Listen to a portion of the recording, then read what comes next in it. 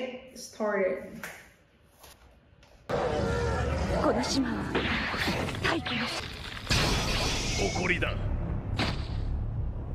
Luffy was bamboozled.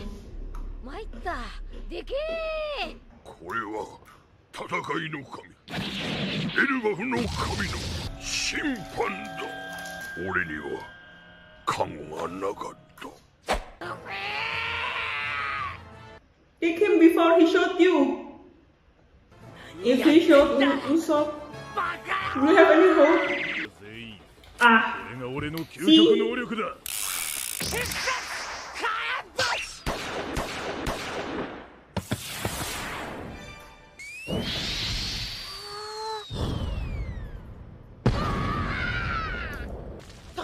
飛んでこね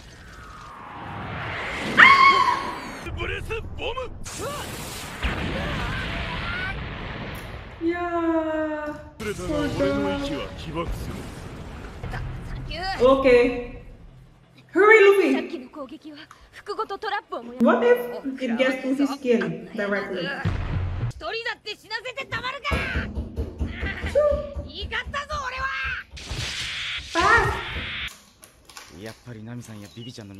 The way the dinosaurs located is as if Mary's head.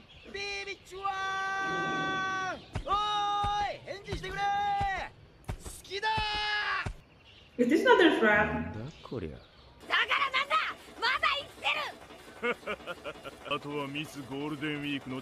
They look good as art. As a wax figure.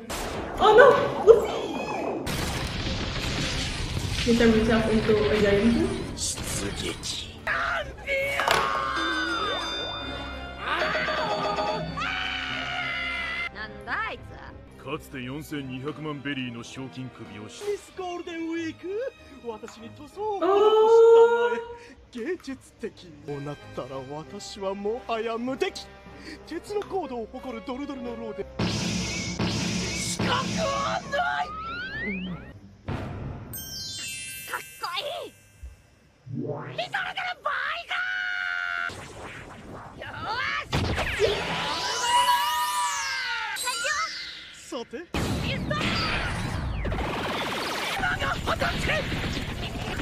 So that's why they were here, because his ability to make a blind canvas for golden bleed.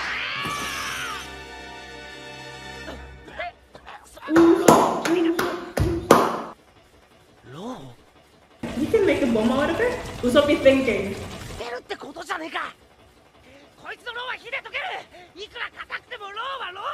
Oh, I thought.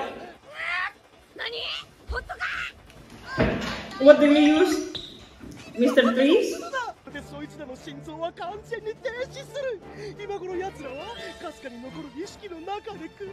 I really want to see Mr. Tree die of the white case.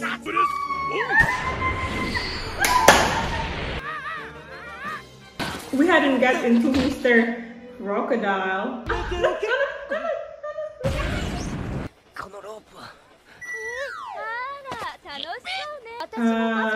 This girl. I want to punch her real bad. Oh, he's going to burn it. He's trying to crush him. Aduh. Giants, wake up! Can we use Mr. Tree's fire? It looks like an everlasting fire.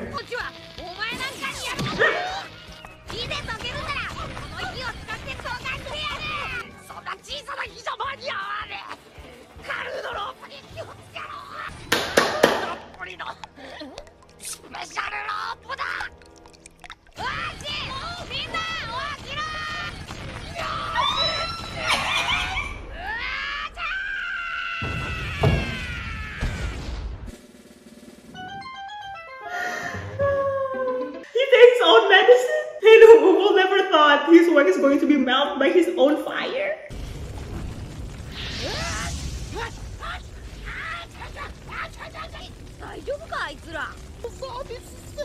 Using his own hair.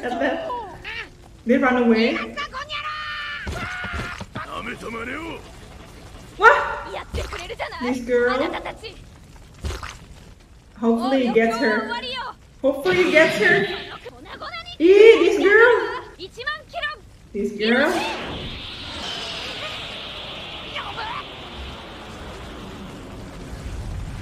And it melts into her. Girl! Girl power! Who won the world, girl? Who won this one? Who's gonna eat it?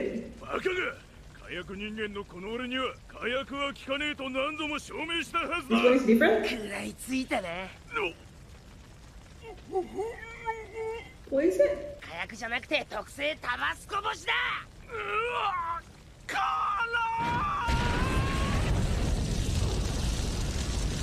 The fire even bigger.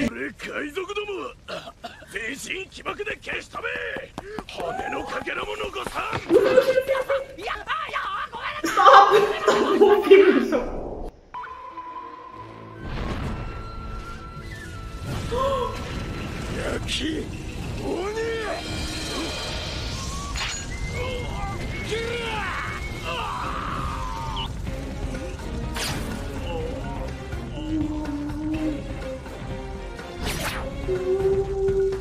Are they really okay?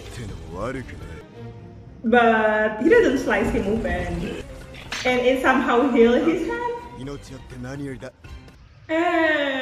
How about Ori? Ori turned pale. That's Sanji, fashionably late.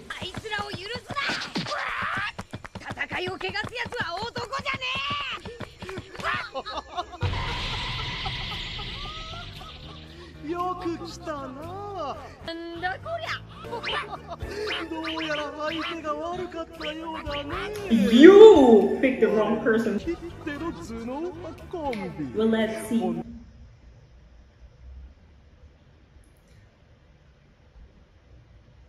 Luffy and him. He's gonna end this simply. Right, Luffy? This is dangerous. We don't know who is the real him.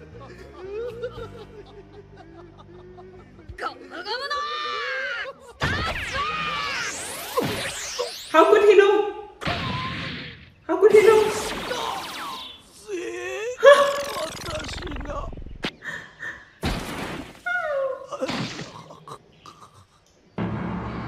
His sense is good.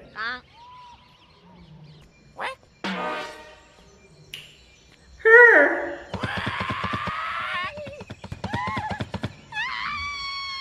Sanji, you're not late. You don't even come. We're having tea time with Sanji.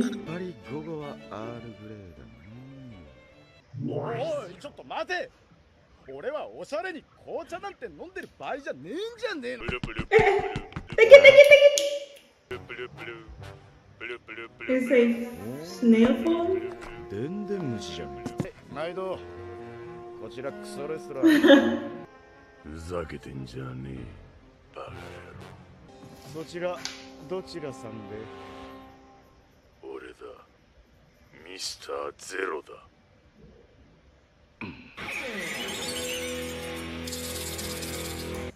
So this area seems like it is ruled by these gangsters. It is more possible for Mr. Zero, for his people to pick up his phone in that manner. It looks like Mr. 3 is looking for a problem to Mr. Zero, which is something he will not do because he cares about his own life. It is more possible for him, for his people to pick up the phone like that and politely than an enemy pick up the phone. And it gave us the picture they never lose. They never have lost this badly. If Mr. Zero knows what happens today, the bounty on Luffy's head on black market is probably going to be bigger. They're not the black market, okay. Just on the market is going to be higher. Moreover, if they have connection to Marines. And Usopp was ready to die.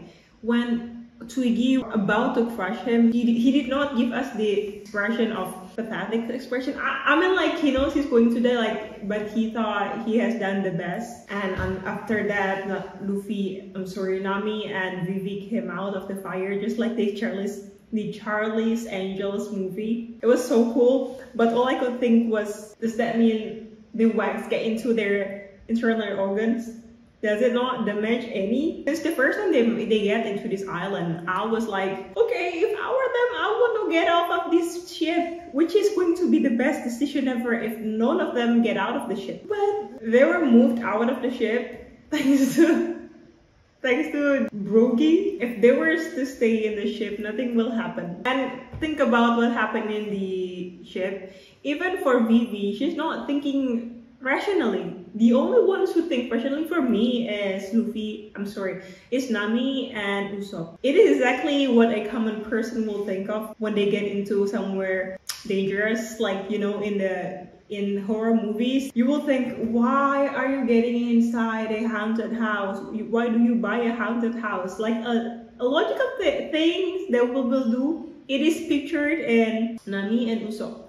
So when Usopp were trying his best to defeat Twiki and Mr. Five, it took a lot of bravery, and he probably normally when he was still in his village, he's just like us. But after being friends with Luffy for so many times, a few characters has popped out, and one of it is bravery. He doesn't afraid of death. Probably he still does, but not as big as he was before. I can say he has the heart of warrior if he really appreciate what these giants believed in as a warrior. It also pictures on him. Not only Luffy, he also have so many influence from the Elbaf giants, from Luffy, and from others. Like Vivi, she learns how to control her own emotion to Zen, and when she was break free from the wax, we can see she was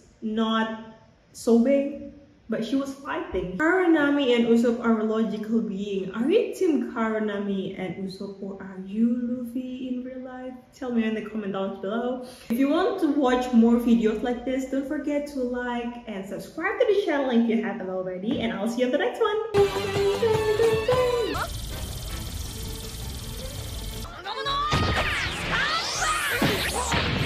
Although Luffy's logic might not be the best, but his hunch is. Who is that? It's raining.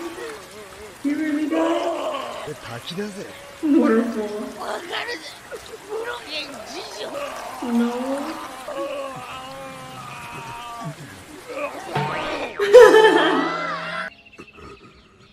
So the wound is not big enough.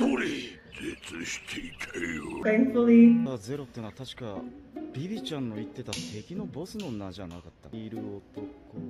Crocodile? Croco? He is far different from what I thought.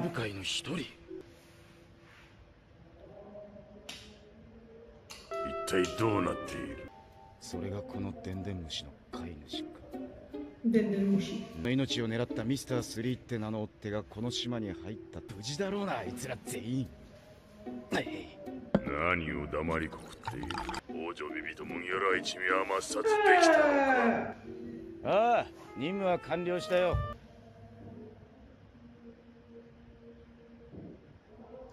だからもう追っ手は必要ありません。そうか、ご苦労。今アンラッキーズがそっちへ向かっている。任務完了の確認とある届け物を持っている。アンラッキーズ。Do not repeat what he said. 時計のエターナルポースだ。10ウィークとともにお前はこれからアラバスタへ向かえ。What? That's a big... 詳細はアラバスタへ着いてからの指示を待て。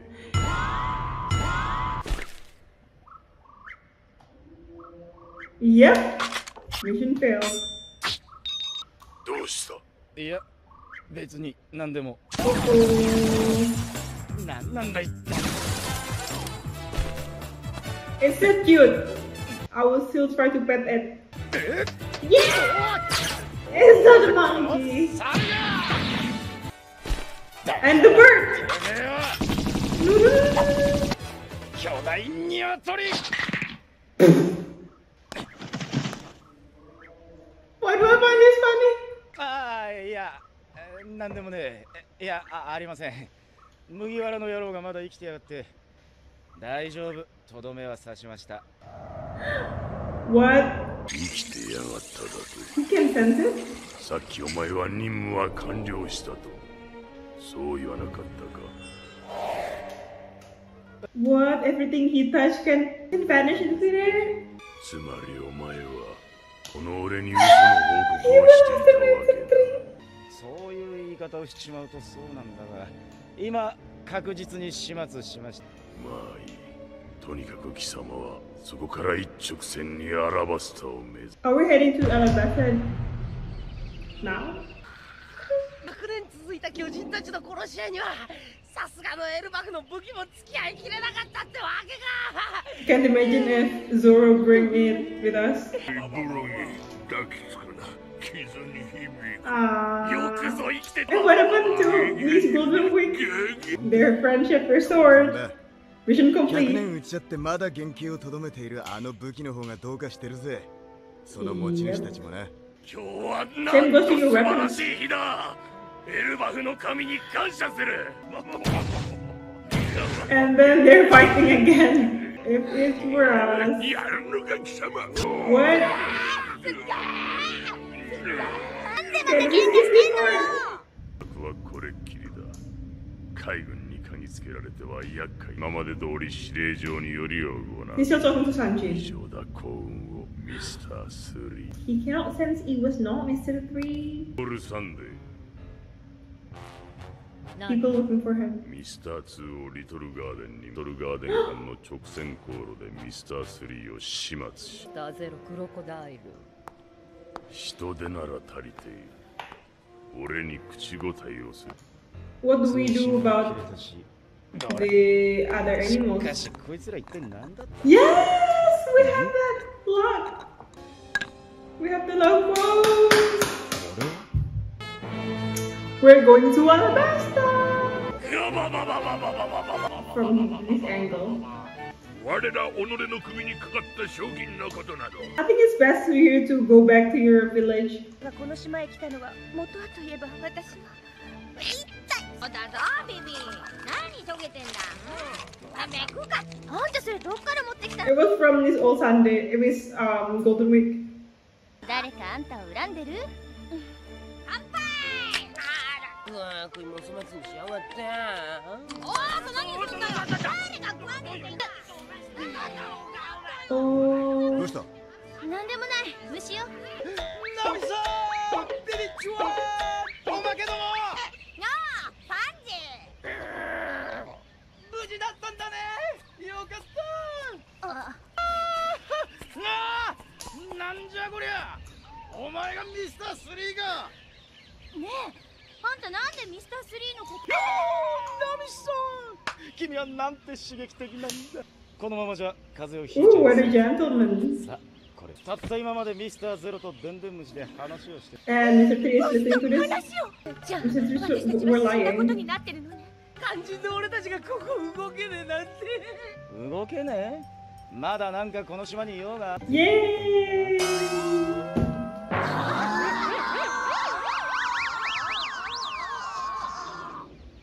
バスタへのエターナルポーズだ Yay! ありがとうサンジさん一時はどうなることかといやいや。でパーティーだそうだ。おいお前。仮勝負のことは忘れちゃいねえだろう。こんなでけえサイを取った。サイだ。てめえそりゃ食えるんだろうな。仮勝。 Ha! Hunting contest? Is that why they're here? Bye, everyone! ほらいつかエルバフへ行くぜ。 Wow, Elbaf. ああ、放ってはおけん。西の海には魔物が。 Where are they going? 100年以上共に戦った斧だ。 100 years. あいつらのためならば。 We're going together to Alabasta? トカゲの These hearts! おめえの目は節穴か。あっちもうまそうだエブは乗らないんだから必要な分だけ切り出 There's して something that 出 we すの to よ make. 早くしなさい What? They don't bring the meat for sailing? I thought They were... Nah. Oh, they only take some part. あれおっさんたちだ。見送りに来てくれたんだな。 No, they came to help you guys. この島に来た人間たち。 So? お前らは決して我らの誇りを守ってくれた。誇りは決しておらせぬ。我らを信じてまっすぐ進め。分かった。何があってもまっすぐ進む。 Are we okay? Are we in good terms? お別れだ。いつかまた会おう。 Oh, it's the monster they were trying to protect them from. No chance. 出たか島か。道は開けてもらうぞ。エルバフの名にかけて。くわ。 What? Where did the flame came from? Never seen any. Are those fire? A giant cute fish. Sanji's first friends were after. A goldfish. 巨大企業。どっかね聞いたような。そうだろルフィ。もちろんだ。 What is their もう一 logic? 回言わないで。ほら、最後のせんべい焼くから。 Their faith in the monster, the giants. ルフィ、あいつら信頼できるんだろうな。本当にあの怪物に。 Not that fish. They're warriors. 育ちも育ったりしまくい。この怪物金魚め。の島を食いつぶして出す。こいつの糞のでかさと長さ。確か何もない島という名の巨大糞。ゲゲゲゲゲゲ。 Hurry, your friends. 陸と間違えて上陸しちまった。難しい冒険の日よ。俺らに突き通せぬ者は血に染まる蛇のみよ。ザル、巨人族最強の槍を見よう。 Please, please, please, please, slice it open. まっすぐまっすぐ。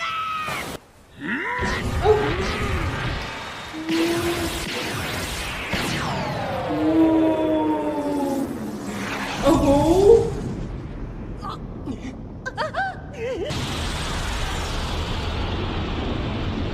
So it's a movie. Wow. Wow. Bye bye fish.